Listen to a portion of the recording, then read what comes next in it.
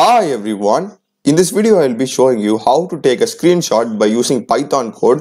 So let's get started. So for this we will be using the PyAutoGUI package. So this is the package over here. So there are like two ways of installing this package. First we will be using the pip install PyAutoGUI command. So I will just copy this.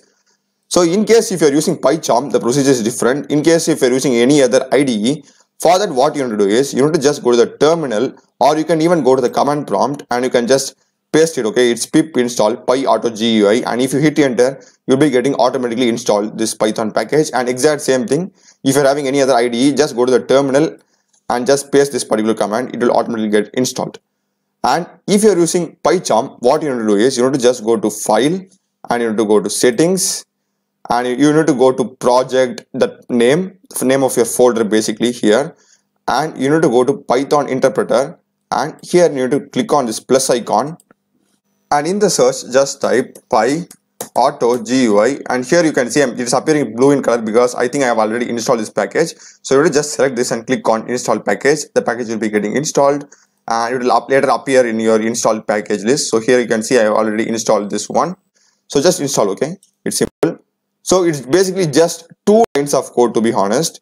So first is going to be the import as usual. It's import PyAutoGUI, and in the next line it's going to be the package name PyAutoGUI dot, you'll be having the screenshot. Just hit enter, and inside the screenshot there are two scenarios. In the first scenario we will be just specifying the name of the image itself. So I will just go with my image.png. You need to add the extension as well, don't forget .png. So if we do this way, our image or a screenshot will be getting stored in the same location as our new.py, that is our .py file.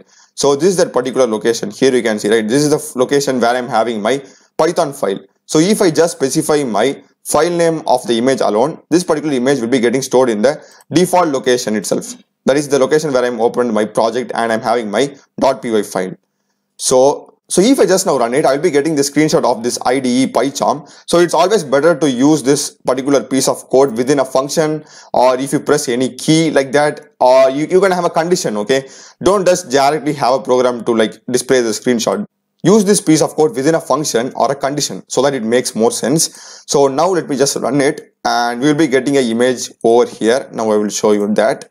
If I run it, so here you can see process finished, and here you can see I'm having my image.png, and if I go to that folder, so you can see, right, this is that particular screenshot of my PyCharm IDE.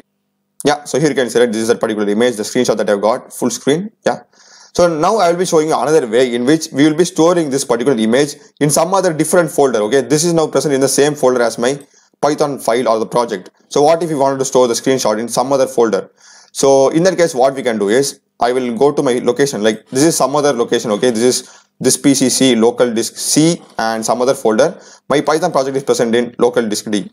So for that what you need to do is you need to select the location of that particular folder you want to store the screenshot. So I will just go to this location, I will click here, I will just copy this path and I will just paste this particular path before the image name and put a double slash.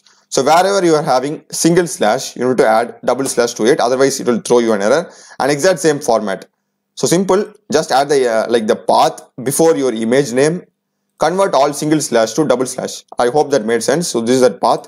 It's just having a video now over here. So if I run it, I'll be getting an image, the exact same image over there as well. Yeah, process is finished, and if I go here now, so I'm having the exact same image. So this is how you do it. Use it within a function or any if condition or nested conditions. It will make more sense. And I hope you would have found this video useful. I have also run many other tutorials in C, C++, Java, Python, OpenCV, as well as CRUD using MySQL, Node.js, MongoDB. So do check the playlist of my channel. Subscribe me. Thanks for watching.